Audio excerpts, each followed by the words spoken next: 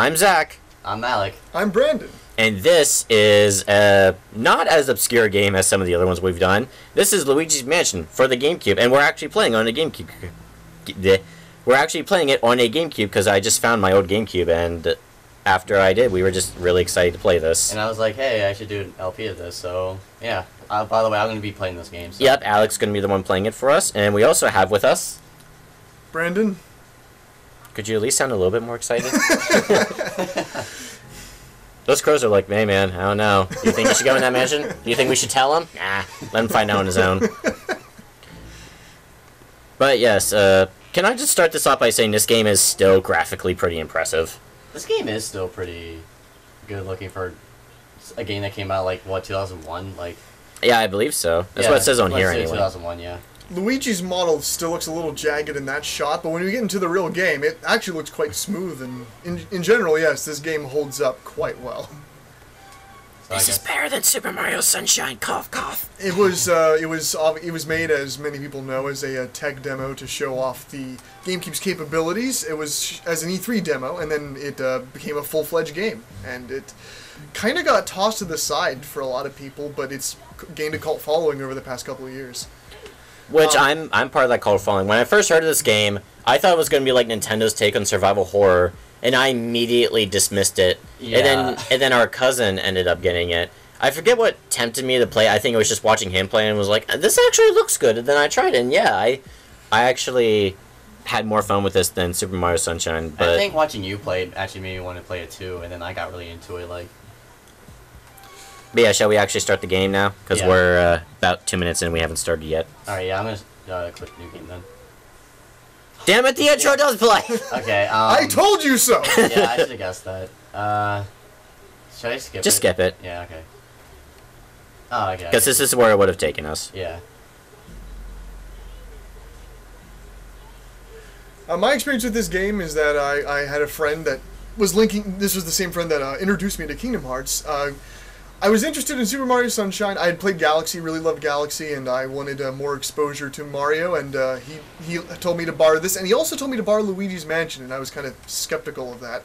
So I used my Wii, I played Super Mario Sunshine, I grew bored of it within the first couple worlds, and then I went to Luigi's Mansion and became very addicted to it.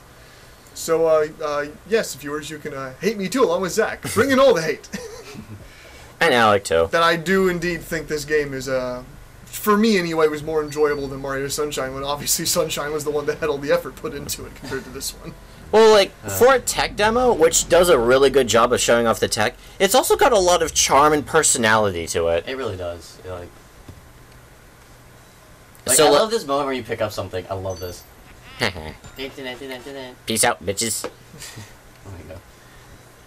Alright, then I have to go upstairs. Individual fingers. This game is revolutionary for its time. And plus, you can twirl upstairs and downstairs.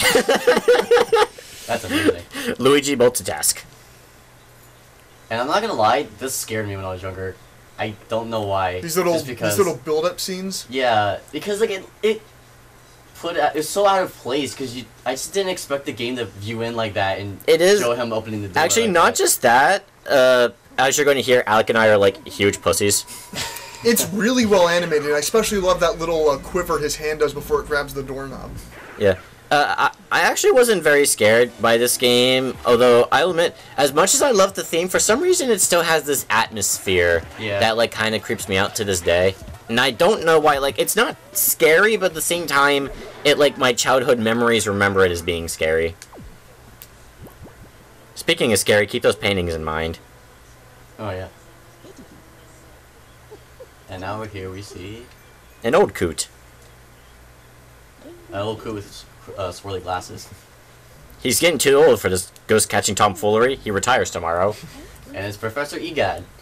Yep, he's also the inventor of Flood in Super Mario Sunshine. So there is actually kind of some connection between this and Sunshine. My exposure to Egad was actually, he was also an inventor in Partners in Time of the Mario and Luigi series.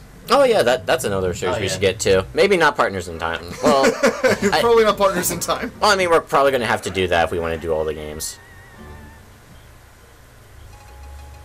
But you see those orange ghosts? They're actually not boos. Where are the boos?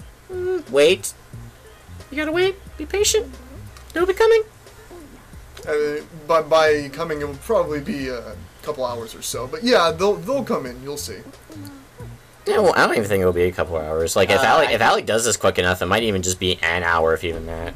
If I remember how to do stuff, because I kind of have a tendency for forgetting things, and then I'll be able to remind you. Yeah, or like you might have to edit out some things, so because I might just end up like, oh crap, like where am I supposed to go? What am I supposed to do?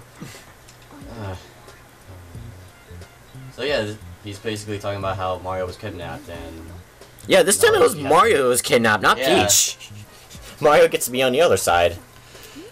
Who do you think actually sent Luigi that invitation? My theory is it was probably the Boos, so they were luring him in to be trapped like his brother. That's what I was getting at, but isn't it like in most of the Mario games, like everyone only cares about Mario than Luigi? Everyone's just like, Luigi, fuck it, he's not going to do anything. Mm-hmm. This is the first game that truly gave Luigi his personality, I would say. I mean, he was there in the earlier games, but this was more of the sort of scared but loyal personality that would come out in in other interpretations of him. From what very little I could stand of the Super Mario Brothers Super Show, he actually had a cowardice persona there, but I wouldn't say he was as loyal and as I remember. But actually, believe it or not, his I'm not sure if Brandon knows this, but I think I showed Alec this. There is actually a Super Mario Brothers anime movie. It's very obscure. It's like the first animation of it. It was Japanese only, and it's extremely rare. Luigi was actually a greedy bastard in that movie. So this one actually combines the Super Mario Brothers Super Show with the very old Mario animated movie. I've never actually heard of that. Of course, like most people, I have seen the Super Mario Brothers movie though. And I haven't actually seen the live action movie. I don't know what he's like in that one. I don't think he's a scaredy cat in that one, though. No, he's. I don't know how he would really describe his personality. He's about the same as Mario's characters in that movie. Butchered. Not really butchered, just. Well, then again, I guess they didn't really have a personality at that point. It's been a while. I don't actually hate that movie really at all. It has quite a charm to it, and it was just sort of hated upon because it was called the Super Mario Brothers movie. I was trying to get two at the same time. You can actually do that. Yeah, this was a really neat mechanic, the idea of having to pull the stick in the opposite direction to lure it in. It's kind of like an actual fun fishing minigame. But yeah, basically, you shine the light on the ghost by surprise, its heart appears, and then you have to vacuum it. And once you get its health to like they'll have like different ghosts has different amounts of health meters, yeah. Yeah. And once you get it to 0, you capture them. So it'd be like it's actually I sometimes find the light finicky. Is it just me? Like sometimes I'll shine it on them, but it doesn't really it doesn't really work properly sometimes. Like, it's not ever really that big of an issue. Oh, wow. You can do that, by the way. Good job, Alec. It's really hard, but you can do it. I wouldn't put it past Sega to copy, as we've seen in the past with, like, Sonic Lost World copying Galaxy, I wouldn't put it past Sega to copy Nintendo's ideas, which they've been tagging on, since the beginning. So, maybe in a few years we'll get a 3DS game called Big's Mansion. Is it actual, like, still a fishing stick, though? Maybe. And then you press the A button to say, Froggy? Oh, yeah. Froggy. Where are you? Why are there angel statues? Yeah, I always thought this was weird. Also, they turn transparent when you walk behind them. But yeah, this is the gallery room, and this is where, like, if you capture the main ghosts from this game, you can, I guess, look at their pictures in this gallery. That's kind of creepy how the wings flap. Yeah. I think you have to interact with it, and then, like, a few seconds later it should do it. I think you have to do it from the front. Yeah, I don't know. Come on, baby. Flap those wings. Oh, yeah. Yeah. Luigi, stop it! It's inappropriate. But yeah, Super Mario Blasphemy! I may be jumping the gun I may be jumping the gun here a bit by talking about the sequel, but if there's one thing the sequel I feel like kind of drops the ball on, it doesn't have what we're going to see here pretty soon as the portrait ghosts, which are the main ghosts you have to capture, then you put them in the paintings.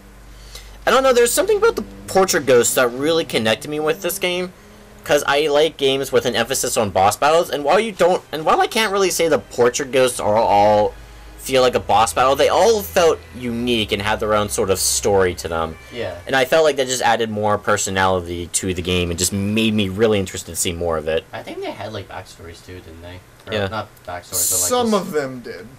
Or they had some explanation. Or some sort of, subtle explanation by if you go into, like, the room, you'll see little details. But I guess you could call them bosses in the sense that they require more strategy than the typical ghost, as in, they're all their own puzzles that you have to figure out before you can suck them in. Which a lot of them are pretty creative and pretty fun to deal with. Why is it that of all the things, Peach sends Toads before she sends Luigi? Leave it to me. Oh yeah. I can't believe Power to turn on everything. You made my dark and stormy night, Luigi. I'm sorry. You made my dark and stormy night, Luigi! I thought we promised no Toad voice. Yeah, I could do it, but mine's probably more annoying. Well, you just focus on the game there, young man. Yeah. Oh, I love that. I still think that looks good today. Yeah. Just the way that like gets sucked into the vacuum. This game has a lot of physics to show off, especially when you start getting like dollar bills later on. You can actually suck up those candles, but they don't actually make the room darker. They don't really do much. Like. So yes, we have coins here, and you will be seeing a lot of different types of money throughout this game, and depending on how much money you have by the end determines, I guess, your ending, but it doesn't really change the ending of the game so much as, it just shows you what... Oh, yeah. Yeah, never mind. Fun fact, there was actually supposed to be kind of a bad ending with this game. There's supposed to be a time limit. If you failed to do this game within the time limit, Mario would actually get stuck in the painting. Right. I think that's pretty cool. There's actually a lot of... See Luigi's face, and he looks all gloomy, and it looks really weird, like... I don't remember that, but it's probably right. Because there was a lot of survival horror elements in the original, like, betas.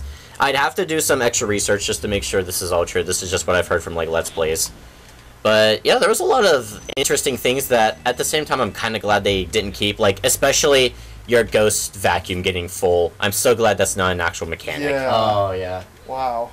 That would be extremely annoying. But more survival horror elements, that would, I mean, if it would actually improve the atmosphere or the creepiness of the game, I'd be all over that.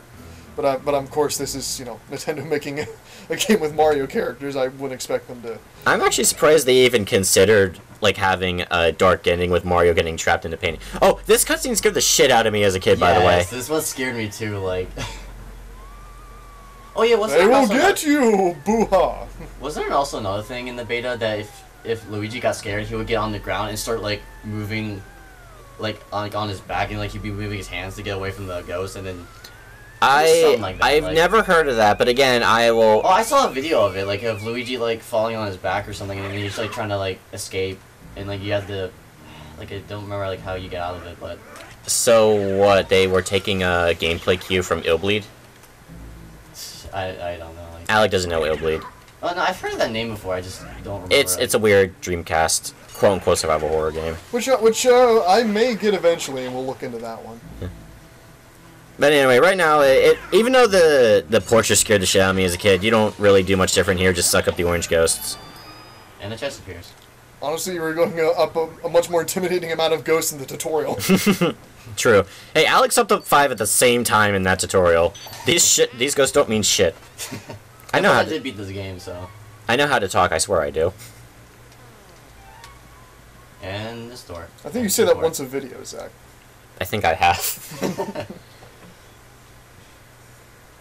But yeah, Oh my gosh, I never realized there was a reflection of Luigi's hand in the doorknob. Yeah. Yeah, they actually, yeah. I never noticed that. Oh my gosh, the detail in this game is that'd be the last extreme. time I'll show that then, because then that'll get really annoying if you have to constantly see that. Oh yeah, you can skip those, can't you? Yeah, you can. Because technically this game has no real loading screens, right? Yeah, I don't think this game has loading screens. Like, I never thought you could skip the doors, because I thought that was a loading screen. Nope, you can actually skip those, I think.